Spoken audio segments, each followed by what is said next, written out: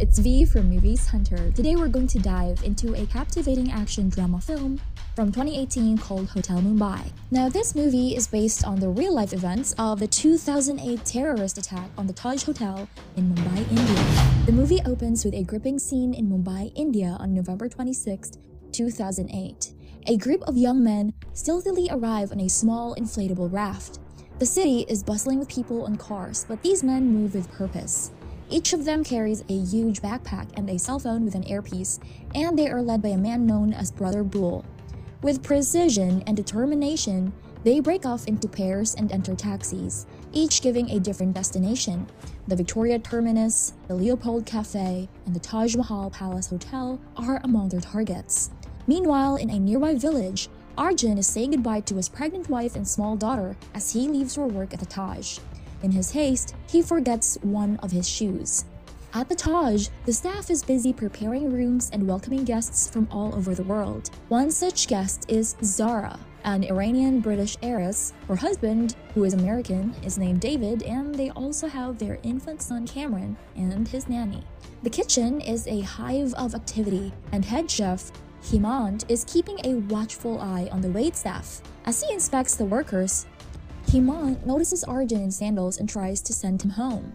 But after some convincing, he sends him upstairs to get an extra pair of shoes from his office. Meanwhile, on the TV monitor, a breaking news bulletin plays about an attack at the Victoria Terminus. Little does anyone know that the chaos is just beginning. Two terrorists hijack a police car and continue their spree. Zara and David sat in the hotel's restaurant, enjoying a much-needed dinner together. Upstairs, Sally was taking care of Cameron, who was feeling a bit under the weather. Little did they know, chaos was about to ensue. Hemant had instructed the staff to treat the couple and another guest, Vasily, like royalty. Meanwhile, Vasily made a special request for a rare cognac, which the waiter Sanjay promptly went out to purchase. However, on his way back, Sanjay had a near-death experience when he almost got hit by a taxi carrying two terrorists. He exchanged words with the driver, not realizing the danger he was in. At the Leopold Cafe, Eddie and Bree were enjoying a casual meal when they noticed the commotion outside. They paid their bill and headed towards the Taj, not knowing the horror that awaited them.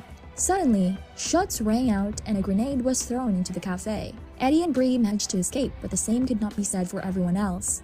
As the news of the attacks began to spread, the staff at the hotel grew increasingly worried. They tried to remain calm for the guests, but it was becoming increasingly difficult. Eventually, a group of people ran to the Taj, begging for sanctuary. The hotel manager, Dilip, opened the doors and they flooded inside. However, little did they know, among the group were four of the terrorists. Imran, Abdullah, Kusam, and Rashid immediately pulled out their guns and began to shoot everyone in sight. The chaos was indescribable, and Bree and Eddie were separated during this chaos. Bree, unfortunately, appeared to be killed as she made a run for the exit. In the midst of chaos and terror, Arjun shows incredible bravery as he takes charge of the situation. Witnessing everything from the restaurant, he quickly orders the guests to hide under the tables while telling the staff to switch off the lights and lock the doors. His quick thinking saves many lives as the attackers storm the hotel. Meanwhile, David frantically tries to reach Sally, but to no avail. She is in the shower and doesn't hear the phone ringing. Two receptionists hiding under the desk manage to call the police and warn some guests to stay in their rooms, but it seems like a hopeless situation. The situation gets even more intense as Brother Bull orders his men to start phase 2, which involves executing anyone in sight. The fear and panic are palpable as guests and staff try to hide and protect themselves. Sally finally answers David's call just as there's some knocking at the door. He warns her about the attackers, and soon after, a bloodied woman runs into the room, followed by gunshots. Sally quickly hides in the bathroom closet with Cameron, while the woman hides in the bathroom. The two men enter the suite and kill the woman, leaving Sally and Cameron desperate to stay hidden and quiet. While the attackers still on the loose, Sally is overcome with fear and desperation, and she calls Zara for help. Meanwhile, David decides to take matters into his own hands and sneaks upstairs to reach Sally and Cameron. He hides in the elevator behind a room service cart, narrowly avoiding the terrorists. Finally, he makes it to the room, much to the relief of Sally and Cameron. But the danger is far from over. Eddie jumps from the second-floor window and injures himself. As he is carried away, he begs for someone to save Bree, who is still trapped inside. Outside the hotel, the attacks continue relentlessly, and the local police are unprepared to handle such an immense threat. The police chief and a few officers bravely decide to enter the hotel despite the overwhelming odds against them. Their mission is to reach the CCTV room and track the movements of the terrorists. Now, as the situation grows more dire, this chef right here takes charge and devises a plan to move the guests to safety. Despite the risk, the kitchen staff chooses to stay behind and help, demonstrating their deep loyalty to the Taj. Arjun skillfully leads the guests through the hidden service hallway to the Chambers Lounge, where they hope to find refuge. Meanwhile, the police group bravely enters the hotel through the main lobby, but their efforts are met with deadly force as a terrorist throws a grenade, killing several officers and injuring another. David, Sally, and Cameron, who had been hiding in the room, cautiously make their way towards the lounge. Back downstairs, the terrorists become increasingly violent and aggressive, resorting to extreme measures to gain control.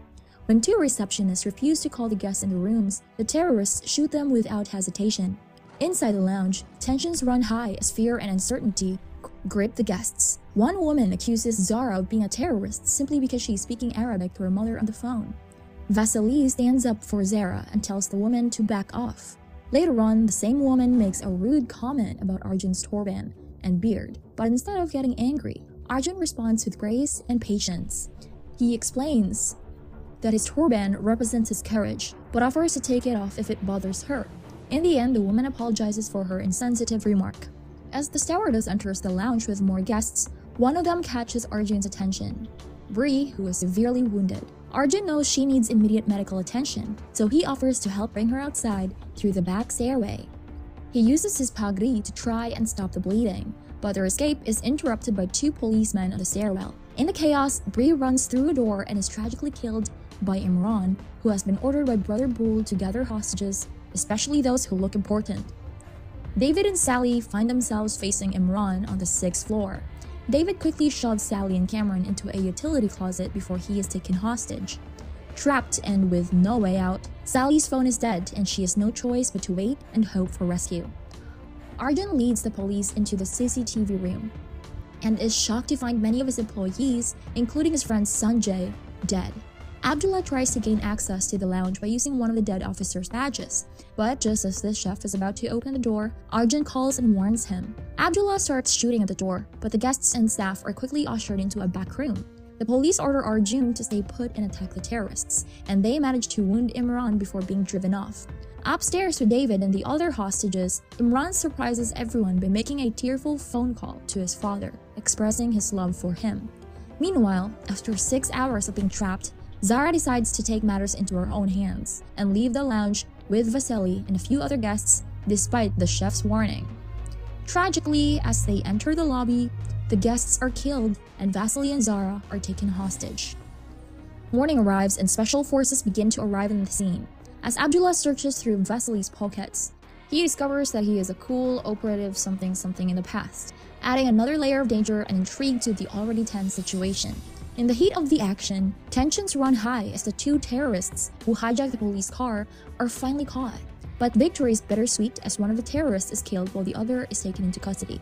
While the clock is ticking, Brother Bull orders the group to begin their final phase, which is to burn down the hotel. It's a chilling command that threatens the lives of everyone inside. Meanwhile, Imran is left to guard the hostages, and David senses an opportunity to make a move.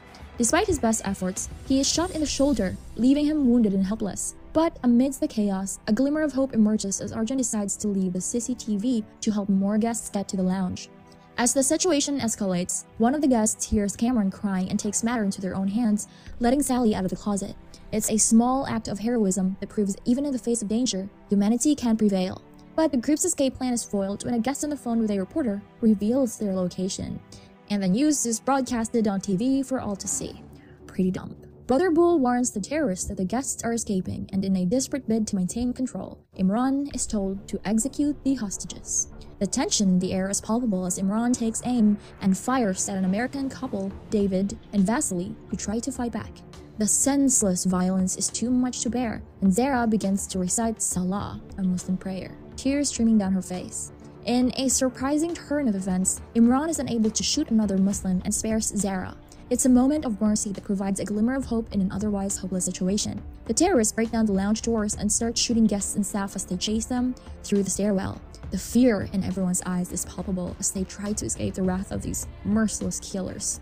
As the terrorists reach the kitchen, special forces finally enter the hotel and engage in a fierce gunfight. Arjun, who had been trying to save his guests, finally gets to embrace this chef, with tears of joy streaming down his face as their nightmare suddenly comes to an end. Meanwhile, upstairs, Zara manages to find Sally, who was hiding in a closet, and breaks the window to scream for help. The terrorists are eventually cornered and killed. Zara is evacuated and finally reunited with Sally and Cameron. Arjun, on the other hand, returns home to his own family, grateful to have made it out alive. The closing text reveals that after 3 days, the police caught and killed 11 of the 12 terrorists. The mastermind of the plan, however, remains at large to this day. The film honors the memory of the 31 people who lost their lives in the attack, half of whom were staff that stayed behind to help the guests. On December 21, 2008, the Taj was reopened, and with the help of this chef, restored to its former glory. And so, this was the story of Hotel Mumbai. See you in the next hunt.